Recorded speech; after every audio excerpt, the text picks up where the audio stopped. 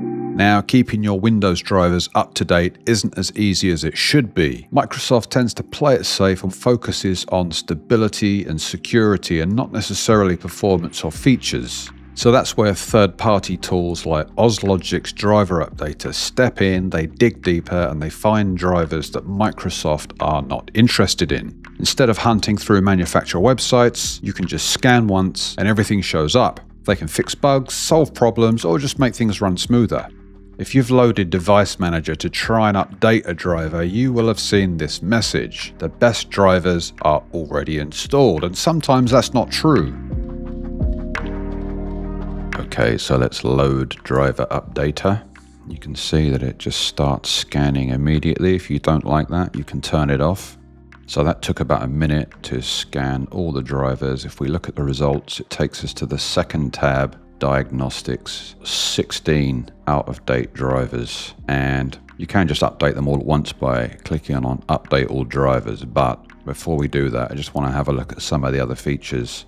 Real-time optimization, let's just turn that on. So that would just run regular checks for drivers. Now, I am not a fan of having loads of apps running in the background. I prefer to keep it much leaner. I'm going to turn that off for now. Then we have hardware monitoring. And again, this would be useful if you do leave it running in the background. You can get a warning if any of your temperatures go above one of these critical levels here. But again, I'm going to turn that off. It's just my preference. Security checkups. Now this lets you check those drivers for any threats. It says here, even when installed from a reliable source, drivers may be infected by malware that gets onto your PC, so you can choose the software. So they've got their own anti-malware app here. You can choose one of the supported third-party programs. I've actually got Bitdefender, so if I wanted to run it through there, I could actually go to my own custom choice. That's the security. Now, the reason I didn't click on Update All Drivers here is because I wanted to use this feature here, which I think is really useful, to be able to take a backup of all the drivers before you do anything. Now you can just do that selectively or just back up everything. So I'm going to click on Backup Selected, take a snapshot of all of the drivers, a little bit like creating a system restore point, but I think it's useful to have the app that is managing those drivers to actually do the backup for you.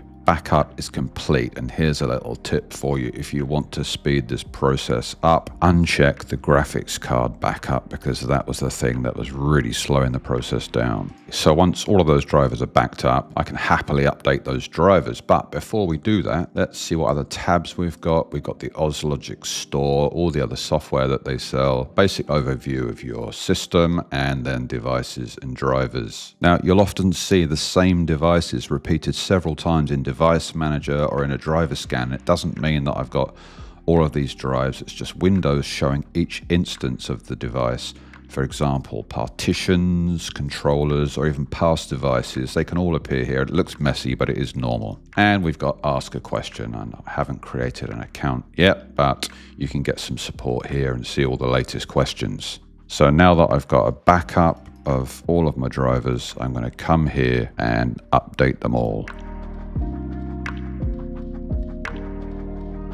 You can see here that a restart is recommended to complete the update. So I'm going to go for a restart. So now that I've rebooted, I'm going to run the updater again. And you can actually come over to the Diagnostics tab and see a live feed of everything that's being loaded and the ones that have outdated drivers.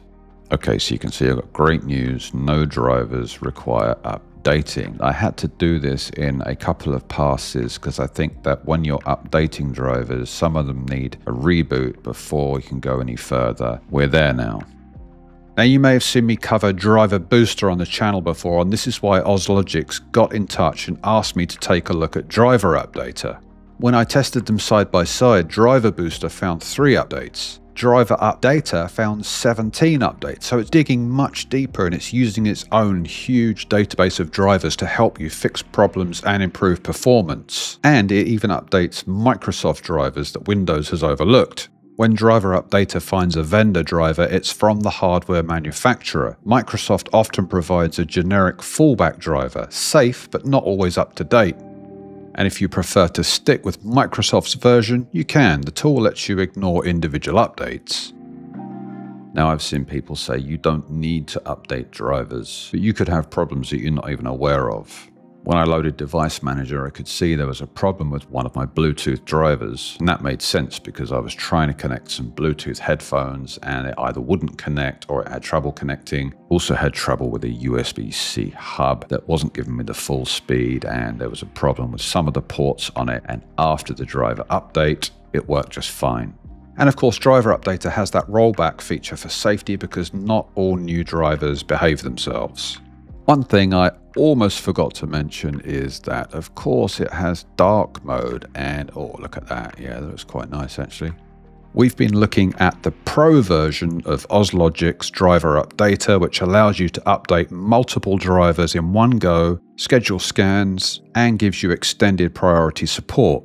But if you don't need all of these features, the good news is there's a free version of Driver Updater, and if you want to try it, follow the link in the description to find out more.